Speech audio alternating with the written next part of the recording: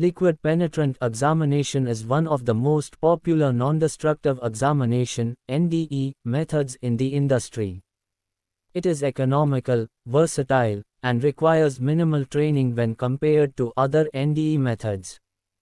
Liquid penetrant exams check for material flaws open to the surface by flowing very thin liquid into the flaw and then drawing the liquid out with a chalk-like developer. Welds are the most common item inspected, but plate, bars, pipes, castings, and forgings are also commonly inspected using liquid penetrant examination. Over the years, liquid penetrant examination has been called many names: penetrant testing, PT, liquid penetrant testing, LP, and dye penetrant testing, DP. The American Society for Non-Destructive Testing, ASNT, uses the name liquid penetrant testing, PT.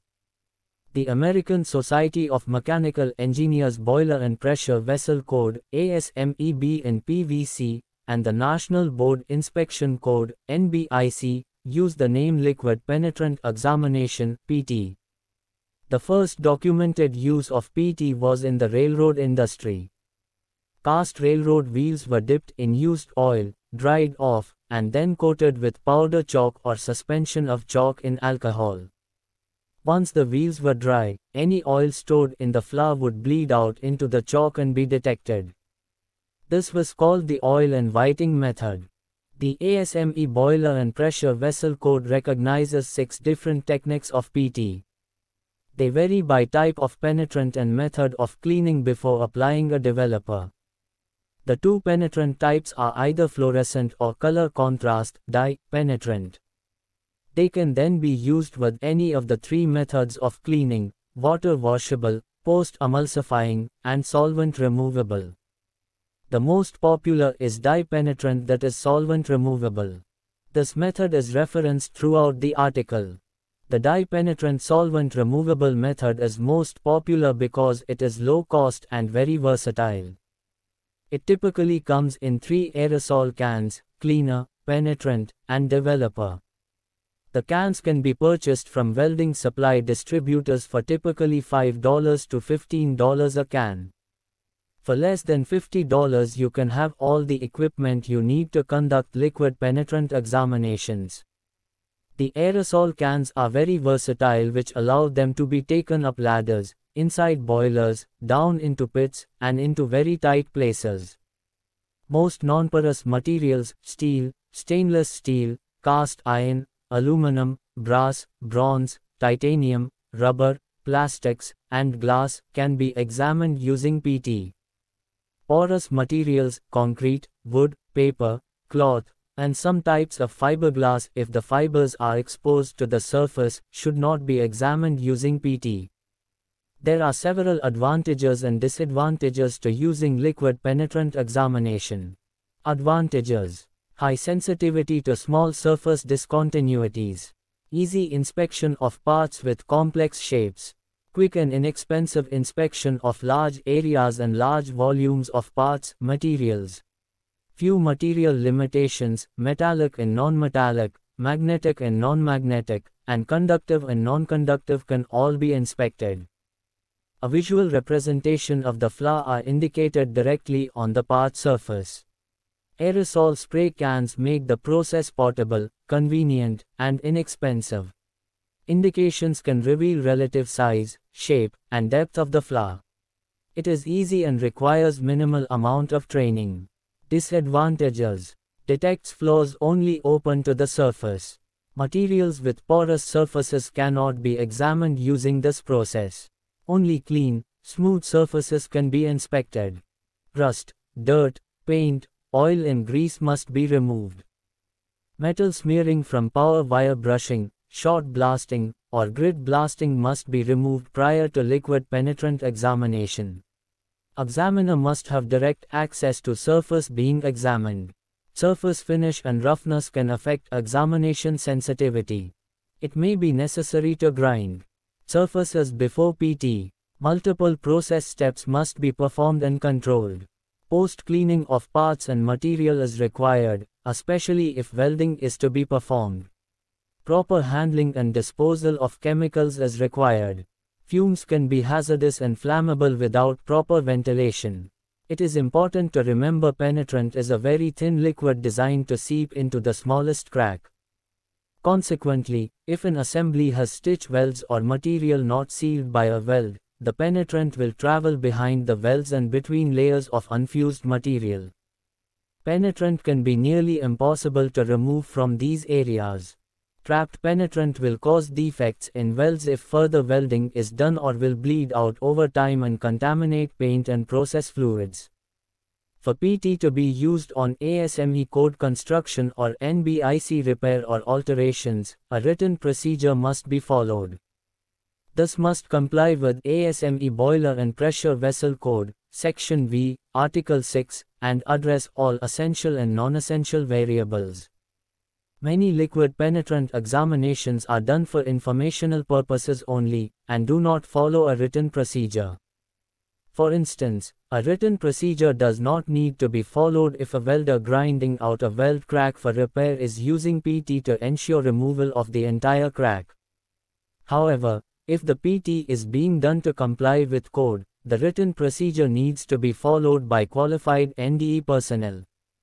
There are 6 basic steps to follow when using the dye penetrant solvent removable method. Pre-clean part. This can range from grinding in wire brushing to merely wiping the part with a rag moistened with the cleaner, remover. The surface needs to be free of dirt, rust, scale, paint, oil, and grease, and be smooth enough to wipe off the penetrant without leaving residue. Apply penetrant. This is generally done by spraying penetrant from the aerosol can or applying it with a brush. A dwell, soak, time needs to be observed to allow for the penetrant to permeate into cracks and voids. This is typically 5 to 30 minutes but should never be long enough for the penetrant to dry. The penetrant manufacturer's recommendations and written procedure should be followed. Remove penetrant. All penetrant should be removed with clean, dry, lint-free rags until thoroughly clean. The part or material should be rubbed vigorously until the penetrant is not visible on the dry rags.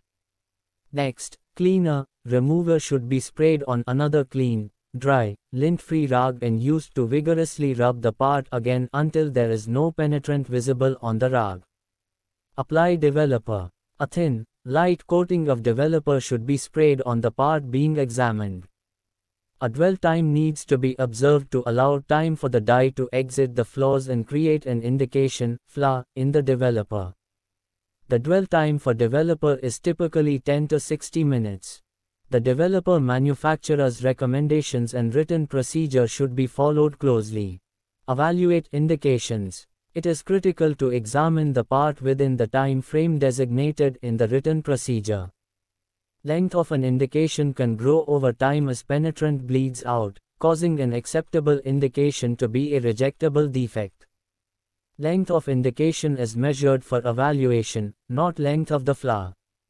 Here, the 2 linear indications are rejectable defects. The round indication is non-relevant. Post-clean part. The part needs to be cleaned to remove all developer after it has been evaluated. ASME Section V also requires the dye penetrant solvent removable method be evaluated with a minimum light intensity of 100 foot candles on the part surface. Proper quantity of light must be verified using some type of light meter. In the ASME B and PV codes of construction, magnetic particle examination or liquid penetrant examination is called out many times to detect the possibility of surface defects. If material is non-magnetic, the only choice is PT. Some typical examples of ASME code required examinations include castings for surface defects, plates for laminations in corner joints when one plate's edge is exposed and not fused into the weld joint, head spin hole plug welds, weld metal buildup on plates, removal of defects before welding repair. Once boilers and pressure vessels are in service, PT can be a very valuable tool. The NBIC recommends PT for examination of fire tube boiler tube sheets to find leakage around tubes, external inspection of weld joints, evaluating components subjected to fire damage, historical boilers, fiber-reinforced thermosetting plastic pressure equipment, Yankee dryers, and pressure vessels in liquefied petroleum gas (LPG) service. During in-service inspections, PT should also be used in areas suspected of defects. These include, but are not limited to, nozzles, see Figure 1, tube sheets, see Figure 2, knuckles of heads, see Figure 3, and head spin hole plug welds, see Figure 4. To effectively use liquid penetrant on the tube sheet in Figure 2, an extensive amount of work would need to be done. All rust and scale would need to be removed so the penetrant could be cleaned off. Rolled, unfused tube ends would also bleed out dye and cause false indications. The head spin hole plug weld looks acceptable to the naked eyes, but shows many defects once it has been liquid penetrant examined. In conclusion, PT can be a very valuable tool during new construction and in-service inspections. PT does have limitations and is not the best method for all applications. However, for quick, low-cost examinations in any location, PART is often the best choice of NDE methods.